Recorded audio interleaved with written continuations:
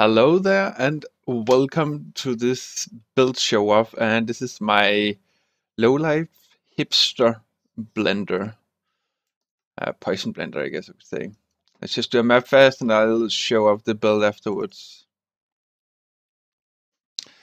So, not everything about this is fully optimized yet. I'm just level 82. It's a max block with poison included. We're using a Mings and just being safe, we have the max block over it. I expect for later levels, of course, to get even more ES, and I would recommend getting up to like at least like 9-10k. Feel really safe and to be able to take a few hits in between the blocks.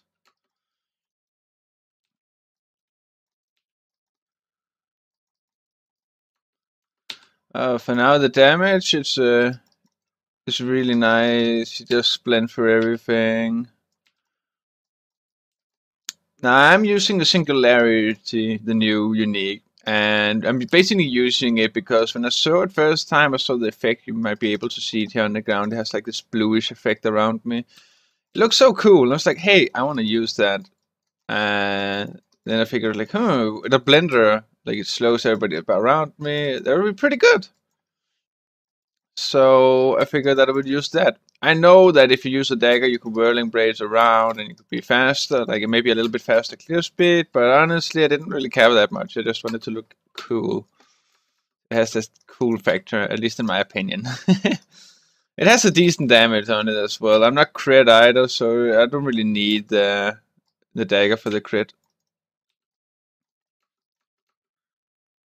So we're not gonna fully clear this. I'm just gonna go through this. You can see the damage output, and we're gonna go kill the boss, and then we can go talk a little bit about the build. So, as I said earlier, I'm still like level 82. I have a lot of more levels where I can get more ES and more defense in general. This is also only on a 5 link, so 6 link would be increased duration, or for curse immune maps, switch out the increased duration with the life leech. Maybe not too bad. Oh, let's take out what Kadira has for us here. Nothing really.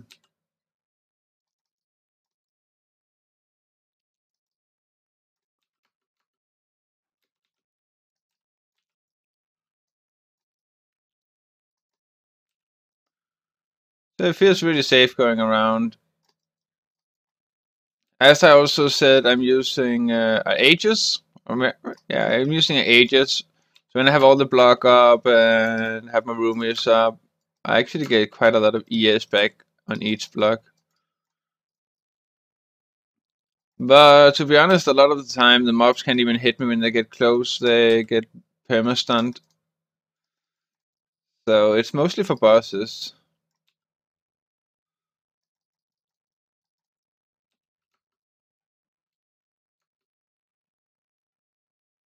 And we're getting to a boss right now. So let's see how this handles it.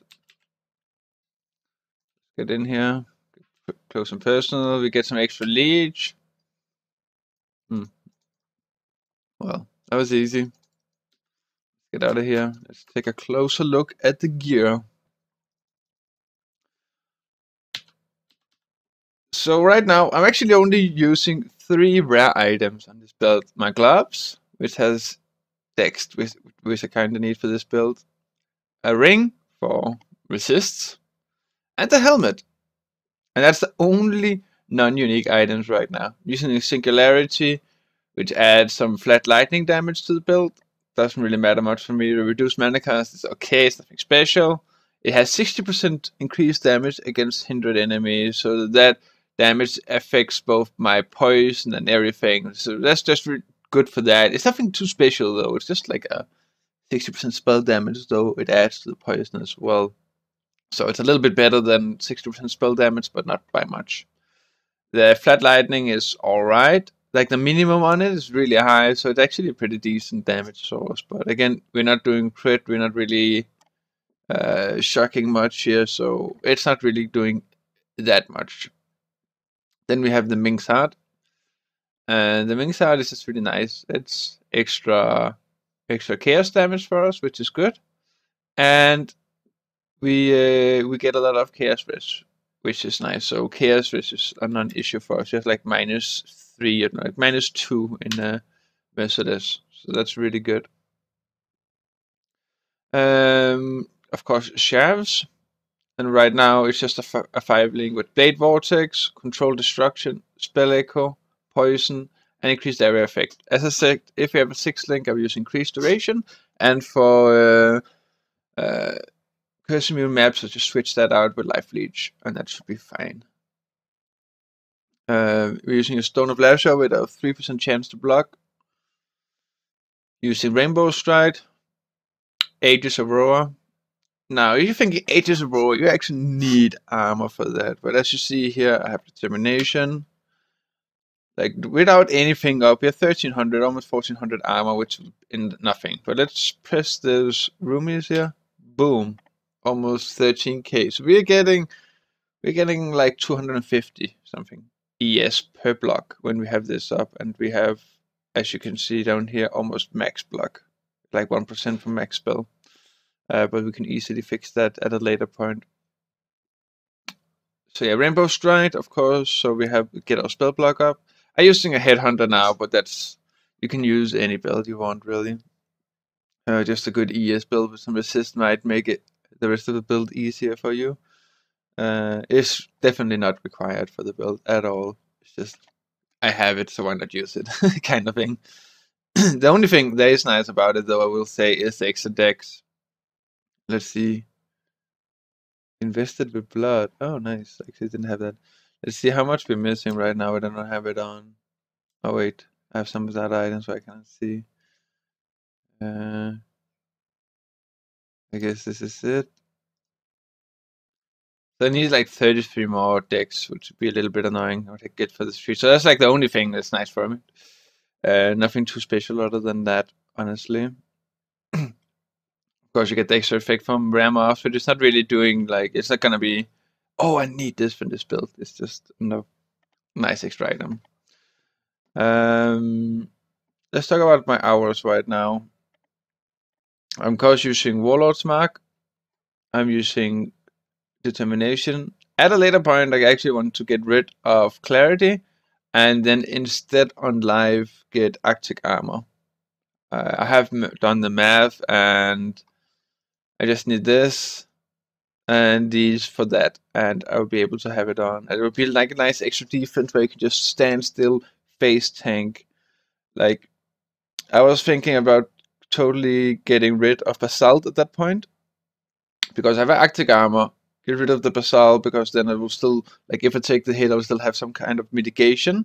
But having 2 roomies will make sure that I almost permanently through maps can keep it up, especially on bosses, because if you can keep this on up, like if you keep my roomies up on a boss fight, other than like clear one-shots, there's nothing that's gonna touch you. Like right now I'm using Wall Haste, but of course at the higher maps you would use Wall Discipline.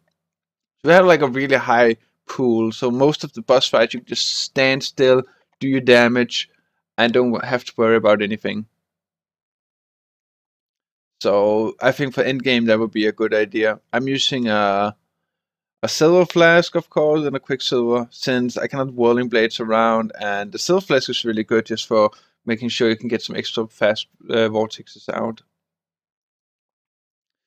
Now, because I don't have any resistance on the belt, I really needed to go this way.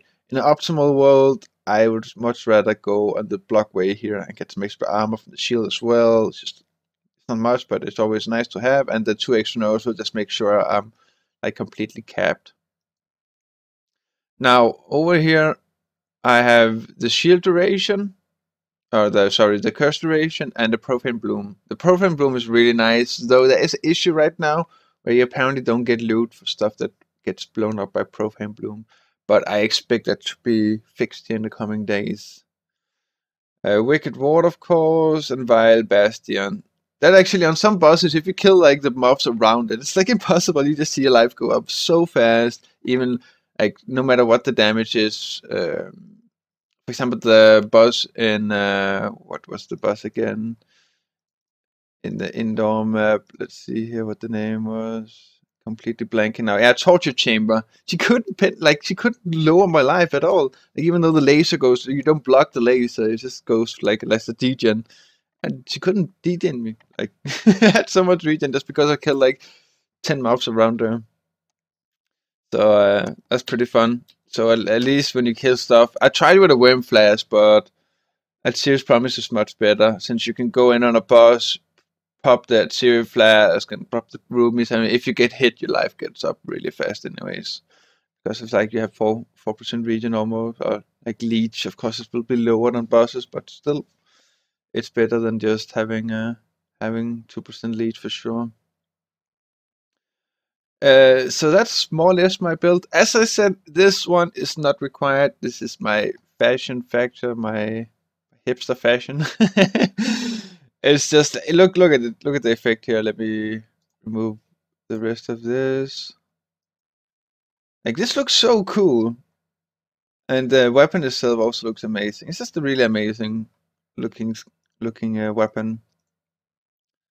So yeah, you can switch that out with a dagger. Use the whirling blades. Whirling blades kind of OP, but I'm still like blinking around pretty fast with flame dash. So if you're optimal with that, you know you're not gonna feel much of a difference though. But it is an alternative to instead of this for sure. Either way, guys, I hope you like this build. Hope you think it's fun. I will put the link up for this build in my guide section. And yeah, have fun if you try it out. Either way, have a great day. Angry Reach Aloud. Bye.